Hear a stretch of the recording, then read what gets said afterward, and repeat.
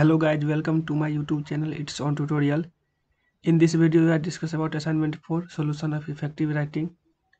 Here you can see that the first question is the response to a complaint letter should not be first neutral, second sympathetic, third excessively positive, fourth none of the above.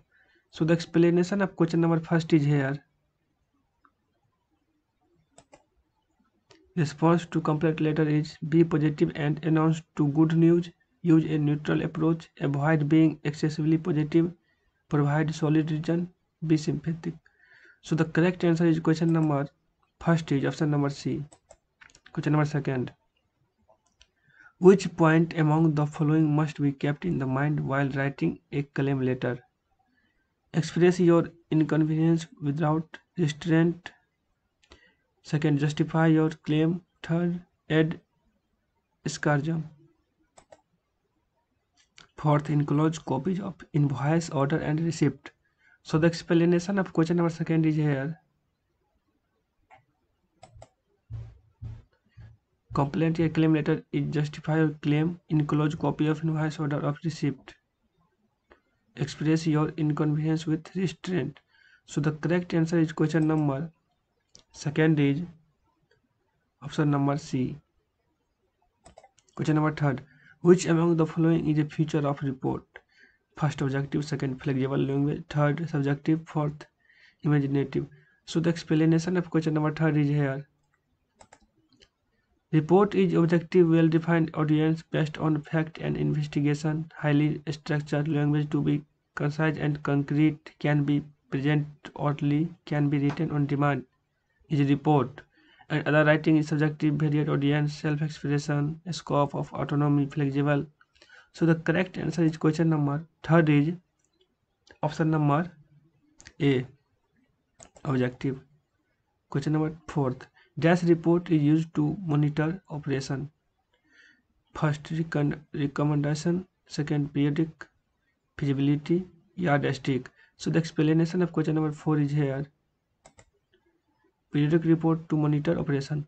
So the correct answer is question number 4 is option number B. Question number 5. Which statement among the following is true about a summary? Between 5 to 10% of the report. Second, 2% of the entire report. Third, there are no conclusion. Fourth, it does not have any figure. So the explanation of question number 5 is here. Summary is entire report in nutshell. Highlight the most important feature. Between 5 to 10% of the report. So the correct answer is question number 5 is option number A. Question number 6. Dash is a list of both textual reference and other work which ignite the writer thinking which may be cited in the text of the SAR report. First, reference. Second, acknowledgement. Third, bibliography. Fourth, header. So the explanation of question number 6 is here. Bibliography and list of reference is a list of both textual reference and other works which ignite which the writer thinking but could not be cited in the text of the SAR report. So the correct answer is question number 6 is option number C. Question number 7. Which option of the following from the following can be included in a report? I have some doubt in this question, so I can't tick the option. I later put the comment in the comment box. Question number 8. Is a language full of technical या special word which is in the particular profession? So the explanation of question number 8 is here.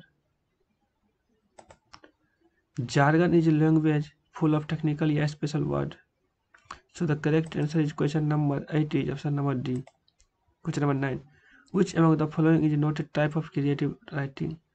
Report, drama, poem, screenplay. So the explanation of question number 9 is here. Type of creative writing is poetry, prose, drama, epics, short stories, novel, screenplay, song. So the correct answer is question number 9 is option number A. Question number 10. Which dash means interpreting together? So the explanation of question number 10 is here. Select the key Greek word meaning the interpreting together. So the correct answer is question number 10 is option number C. So thank you guys. We will meet in the next assignment.